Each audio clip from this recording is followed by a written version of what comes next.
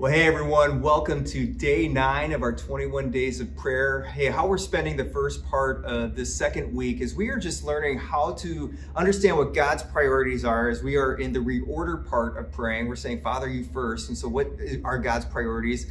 Well, one of the second ways that we can understand what God's priorities is by actually listening and learning from other followers of Jesus. In fact, when we read scripture, this is what scripture says: listen to advice and accept discipline. And at the end, you will be counted among the wise, which I want to be wise. I don't know about you, but I want to be known as wise. And so this author continues, says, many are the plans in a person's hearts, but it's the Lord's purpose that prevails.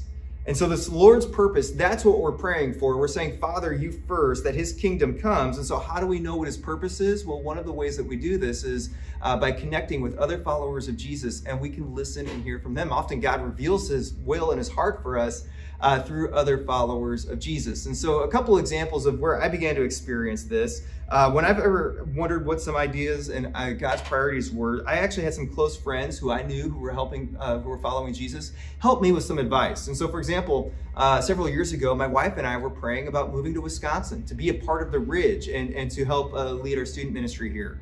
We had close friends that we had prayed with us and that would help us discern whether that was the right decision. And you know what? We're so glad that God led us here. It turned out really well. You know, when I was getting ready to propose to my wife, Andrea, and I was wondering, hey, is this going to be the right choice? I had some friends that I asked for some advice, and they gave me some honest feedback to speak into our relationship and help me discern, yeah, Andrea is the right woman for me to propose to and for us to get married. Again, I'm so glad that I had wise friends speaking to me into that. But you know, there were also times that I had some dreams and some ideas that I had, and I would bring it to a couple of close friends that knew me really well, and I'd share it with them, and I'd wonder if I would be the one to carry out those dreams.